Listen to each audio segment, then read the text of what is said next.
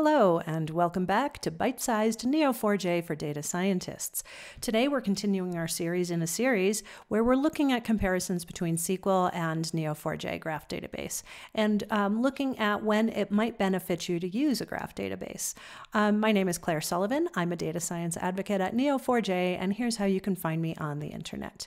As a reminder, we have some helpful links for this series. The first is how to create a free Neo4j sandbox instance. The second is where you can find all of the videos in this series. And the third is the repository for all of the code.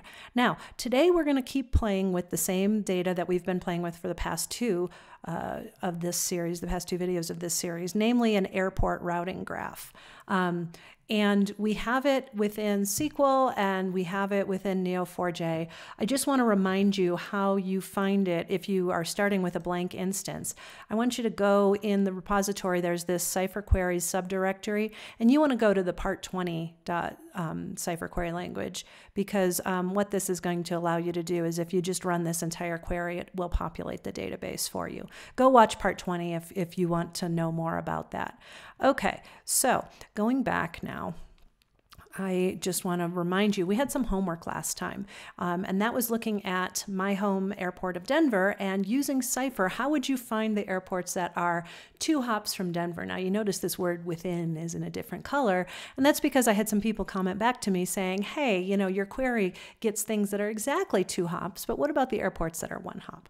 Okay, so let's, I have created a new query for that, and if you go into the SQL queries subdirectory and then part 21, and look at this 1 or 2 hops.sql.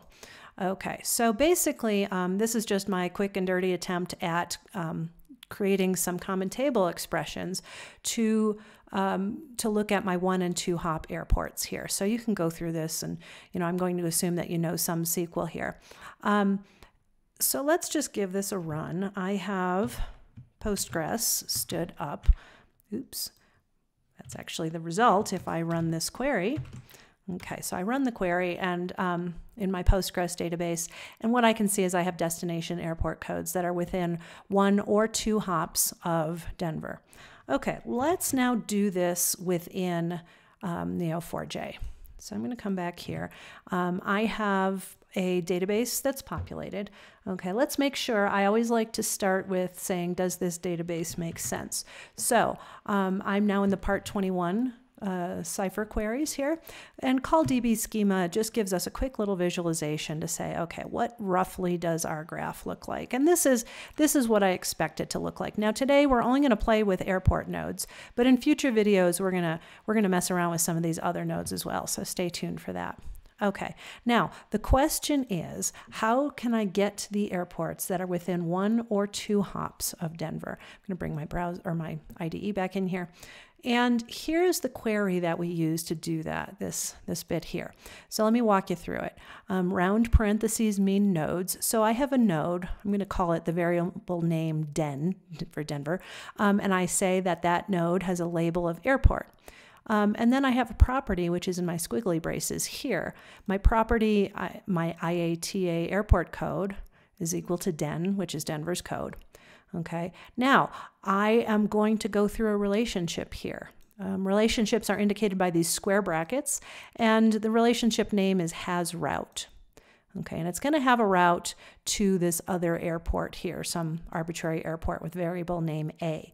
And you'll notice here I have indicated arrows because Cipher is a lot like ASCII art, so I'm indicating a directional relationship.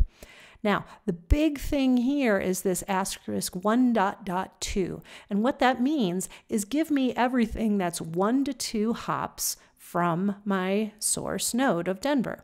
Okay, and then I also say here I don't want to return Denver in that list, and then I'm going to return the distinct airport codes. Okay, so let's give this a run. Okay, we'll go back to our browser. Just copy and paste it in there. And here we go. We get the same results as what we got in SQL, so that's reassuring. But the important thing that I want you to take away is look how much easier this query was to write.